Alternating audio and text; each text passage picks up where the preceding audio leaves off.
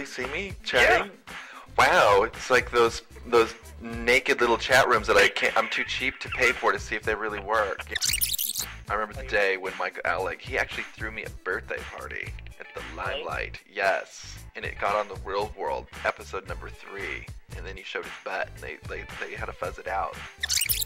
And for people who don't know, this is Janet Charlton of the famed Janet Charlton, and she's got an incredible website, so if you want to gossip with Janet, you can gossip. JanetCharlton.com. And everybody's going to it. It's great. You know, World of Wonder has you on their links, and everyone loves it. That's how I'm like, so happy. I know they're walking around like, oh my God, Janet Charlton. I need to know what's going on. I can't believe it. It's crazy. Now, Norman, calm down. I have a question. I want to know what you were like in high school. Were you out? Were you in? Were you prom king? Were you a football player? What were you like in high school? Were you shy? I love that question. Thank you so much. I have 2 high school experiences, and the first wasn't so good, Janet, sad to say. I was marginalized, and I was picked on, and I was labeled Chinese. Yeah, but you were cute. No.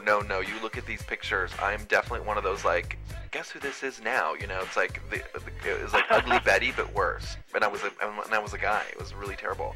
So I looked like this kind of Hispanic, Japanese, gay thing. Just a little celebrity tidbit. Think you can squeeze one out for me? Little celebrity tidbit. I was once working with my friend Jeff Bell, which is like Ring My Bell.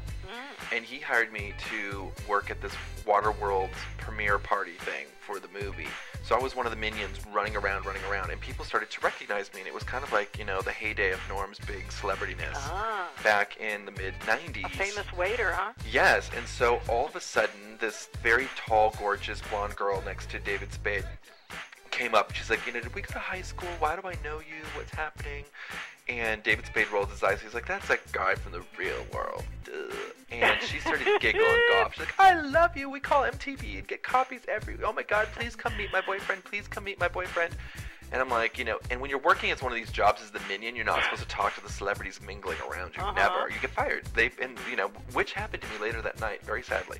But she drags me off to this circle, and in the middle of the circle is Brad Pitt. I'm like, well, who are you if you're dating Brad Pitt? And all of a sudden, and this was Gwyneth Paltrow. She had only done like 1 movie. And she drags me into the inner circle of Brad Pitt, where everybody's trying to get Brad. Brad turns around, and he is overwhelmed. And he's like, I can't believe it. And he just gives me the biggest hug. He's like, it's Norm. They both won't stop. And they're bouncing up and down, going on and on about how they get all these copies of the Real World and sped to them before the copies are even shown, before I even see them. And he was asking me 100 million questions a second, and he was ignoring everybody. And then after 20 minutes, I got really kind of nervous. And then all the people that I worked for were like, why is he talking to Brad Pitt? And get him away from Brad Pitt, and he needs to be fired. You look really good. Thank you. My hair's kind of falling out. You can kind of see it's getting kind of bald up there. I like the gray.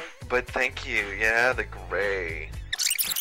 Where was the building? Broadway and what? It was Broadway and Prince, right across the street. And then there was like, it was funny because the Guggenheim opened there the year that we were shooting the show. The Guggenheim was right across the office. So all the people that employed me were on the same level. So they would look into the building and see everyone running around. They were like, why are you always naked?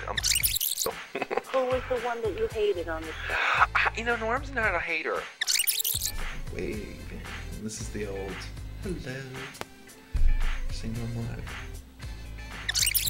Hey, Norm, this is Buck from sunny Oklahoma. How are you today? Buck, how is Oklahoma doing? How are you doing, Buck? I'm from Tulsa. Tulsa, now you know what Tulsa spelled backwards is? A slut. A slut, that's right. Ring my bell, ring my bell, ring, ring, ring, ring, ring my bell. That's why I'm not on the American Idol. So nice red shirt you're wearing, by the way. You should take it off. Thank you. I would, but you know, I need a 6-pack, and I was, you know, it's not so good. How old are you? Let me guess. Okay, let me guess how old you are. I don't know. You don't look a day older than, I don't know, 28 maybe? Oh, you are good. I'm going to stay on this camera all day. Damn it. Norm is hitting the big 40 this year. Nuh-uh. Yes. Because it all stops at 12.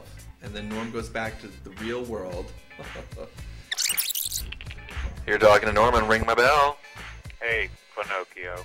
What's going on? I'm watching you. I'm not on the same delay. I'm on delay here, though.